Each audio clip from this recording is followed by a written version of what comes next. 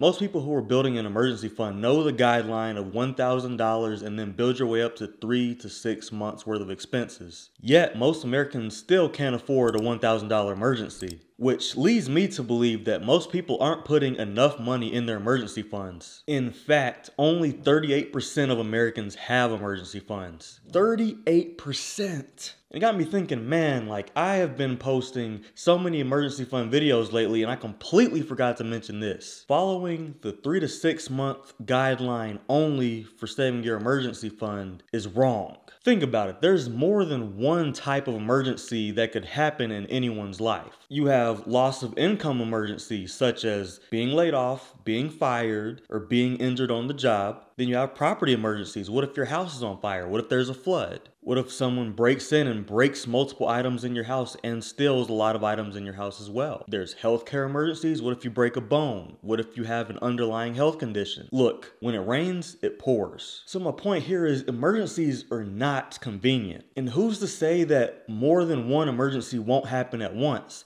And guess what? It's usually going to be expensive. And there's a few mistakes regarding emergency funds that people are still making that are detrimental to their finances. And the problem is they don't even realize they're making these mistakes. For one, most people don't separate their emergency funds. Just like sinking funds, you'll want to have specific emergency funds set aside with different names and dollar amounts instead of just having them all on one account. And if you don't, this is what could happen. That's right, it says we had to start over with our emergency fund. It was fully funded. Then all in 1 week. In 1 week. In 1 week we had to replace our transmission, furnace, air conditioner, and water heater? You telling me things don't happen like this? Things like this can happen to anybody at any given time. And also when you don't separate your emergency funds, it's super easy to underestimate how much should actually go into each individual emergency fund. Here's some examples of emergency funds that I think are important for everyone to have. And of course, everyone's emergency funds are going to be specific to them. So these are specific to me in terms of what I think would be most likely to happen to me. I base these off of what I think is most likely to happen to anyone. And if it can happen to anyone, it can happen to me. Car accident fund, a loss of income fund. And by the way, the loss of income fund is the 3 to 6 months that is usually in the guideline. Work injury fund. Let's say you're on the job and you get hurt. It happens to so many people and next thing you know, your salary's cut until you return back to work, right? You're gonna need a fund to replace that portion that you're not getting when you're off of work. Unforeseen travel fund. This is for legitimately if a family member gets hurt and they're in another state. For example, I live across the country from my family, so I would need an unforeseen travel fund just in case one of my family members gets severely injured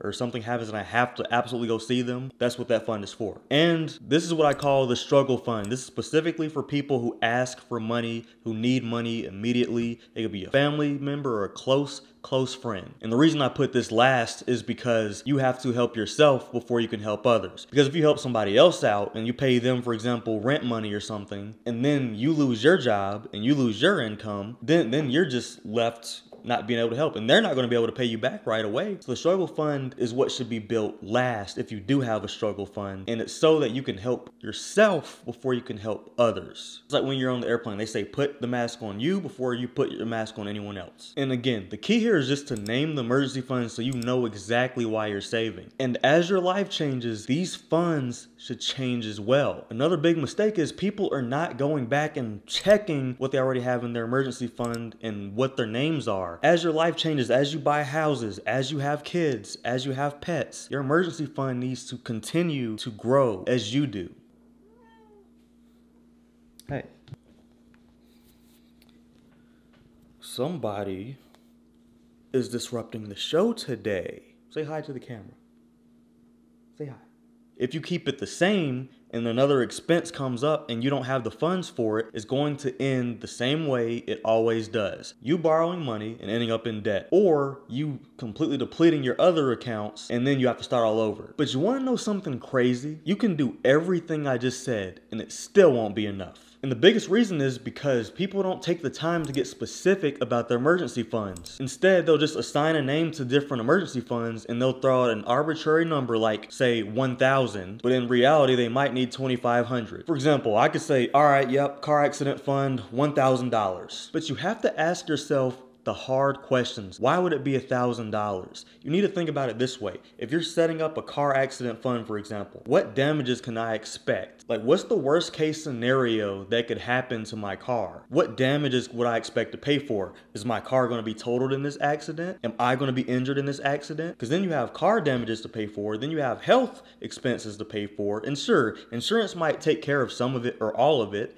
but you never know. There's always unforeseen expenses somewhere. And the deeper you dig into these questions, the more realistic that number is going to become. Instead of just throwing out a number, ask yourself, what am I going to have to pay for? Am I going to need to buy a whole new car? Is it cheaper to get my car fixed or get a different car altogether? You need to ask yourself these questions. Another example is the unforeseen travel fund. How far away am I going to have to travel? Am I getting there through plane? Am I driving? If I am driving, how much is the gas going to cost? When I get to where I'm getting, am I staying in a hotel? Am I staying with family? Is there a funeral involved? Do I need to get a rental car? These are the questions you need to be asking yourself. Don't just throw a random number out there. Actually think about the dollar amounts to each specific question that you ask that pertains to that emergency fund. And the real goal here is to not go in debt because you guessed too low of a number for your emergency fund. Because honestly, another big mistake is the fact that people use their credit cards as their emergency fund anyways. And now you need to reach into your budget or even your savings just to pay off your debt. Which brings me to my next point. The biggest mistake is not having an emergency fund at all. Some people feel like they can't put away any money per month. And some people just feel like building an emergency fund isn't urgent or important. But with those two excuses, please keep in mind that the average person spends in excess of $438 per month on non-essential items. And for the people who think it's not important or urgent to save, just look at this pandemic going on right now. That is all I have to say about it. No one expected it to happen, and then boom, the unemployment rate is at an all-time high and people are hurting financially. And how many of those people do you think were prepared for it? Exactly. It's always urgent because you never know when a catastrophe is going to happen. That's it for the video today, guys. Thank you so much for watching. I'm Reggie Bryant, and this channel is all about personal growth and personal finance so that you can control your finances, and control your life. I really just wanted to make this video today because I saw a video from Finance Rocks which was amazing, and it really inspired me to make this video because I noticed I left out so much information in my other emergency fund video. So I just want to keep adding on and adding value to you guys so that you can get the most out of life and live the life that you deserve to live under as much of your control as possible. So thanks for watching this video. I will see you in the next one. If you like this video, if you like my content, hit the like button, subscribe to me. I make 2 videos every single week, and I will see you in the next video. Thank you so much for watching.